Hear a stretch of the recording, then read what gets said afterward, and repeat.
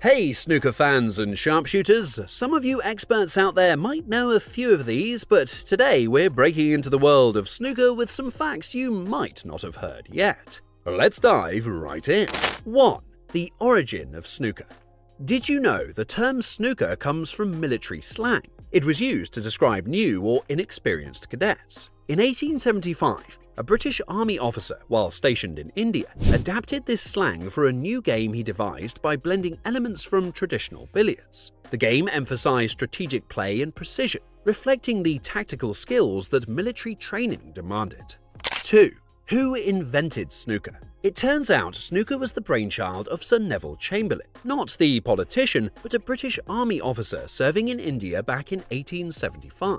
He aimed to create a more challenging and engaging version of billiards. By incorporating colored balls and formulating new rules, he transformed what could have been just another billiards variant into a demanding sport that combines skill with deep strategic thought. 3. The first official 147 break. Joe Davis, not Steve Davis, achieved the first official maximum break of 147 in snooker. This monumental feat occurred during the 1955 World Championship, setting a high standard for future players. It marked a pivotal moment in professional snooker, showcasing the extraordinary precision and skill required to achieve such a break. 4. Youngest snooker world champion. Stephen Hendry made history by becoming the youngest snooker world champion in 1990 at the age of 21. His victory at such a young age not only highlighted his exceptional talent and determination, but also served as an inspiration for aspiring snooker players around the world, proving that youth is not a barrier to achieving greatness on the world stage. 5. Shortest frame on record.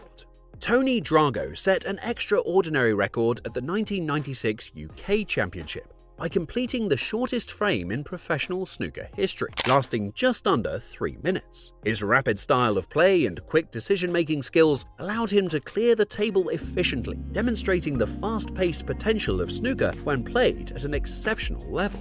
6. Oldest world champion in snooker. Ray Reardon was 45 when he captured his last world championship in 1978, making him the oldest snooker world champion in the history of the sport.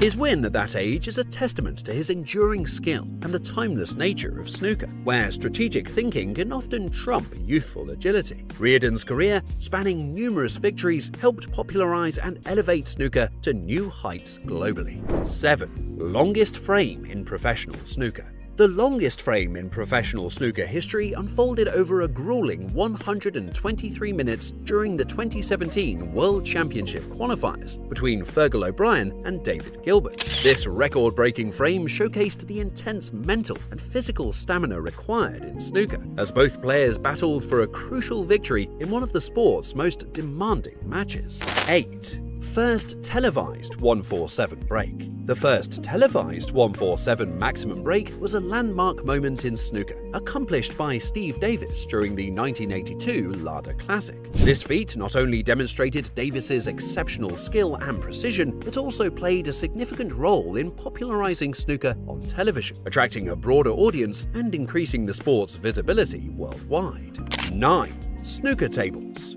Professional snooker tables are notably larger than those used for pool, measuring a substantial 12 feet by 6 feet. The size of the table adds to the complexity and skill level required in snooker, making it a game of intricate shots and strategic foresight. This distinguishes snooker as a discipline where precision is paramount, and the large playing surface challenges even the most experienced players. Before we move on, please be sure to subscribe to our channel. Number 10. Sponsorship and the growth of snooker. Snooker was among the first sports to attract significant sponsorship from tobacco companies, notably during an era when the Embassy World Championship carried the brand's name. This influx of sponsorship in the 1970s and 1980s played a crucial role in the commercialization of snooker, contributing to its global expansion and professionalization, while also stirring debates about the influence of tobacco money in sports. 11. Cue Sports family.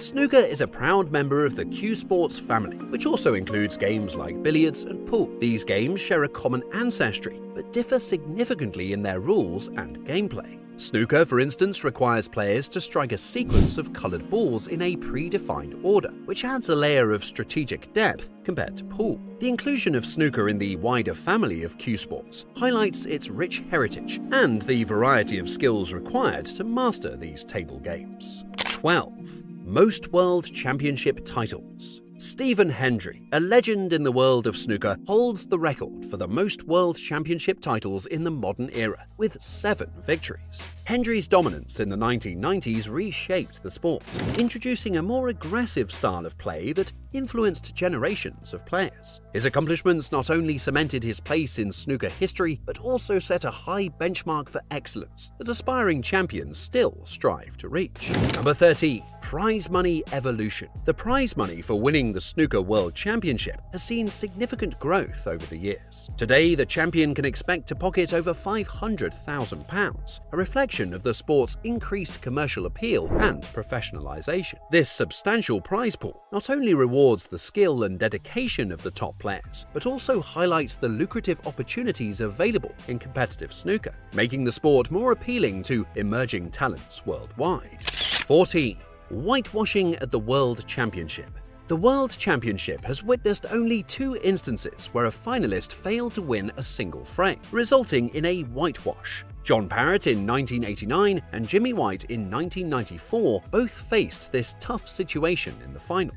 These rare occurrences are particularly memorable in the annals of snooker, underscoring the pressure and intensity of competing at the highest level and the remarkable skill disparity that can exist even among the best players. Number 15. Longest snooker match. The record for the longest snooker match belongs to the epic encounter between Cliff Thorburn and Terry Griffiths during the 1983 World Championship. Lasting an astonishing 14 hours and 50 minutes, this match tested the endurance and focus of both players to the extreme. Such marathon matches are rare in snooker, but highlight the mental and physical stamina required to compete at elite levels, where matches can extend over multiple sessions. 16. Coloured balls. Each ball in snooker isn't just a target, it carries a specific point value, adding layers of strategy to the game. The black ball, valued highest at 7 points, often becomes the game changer in tight matches. This scoring system injects a tactical depth into snooker,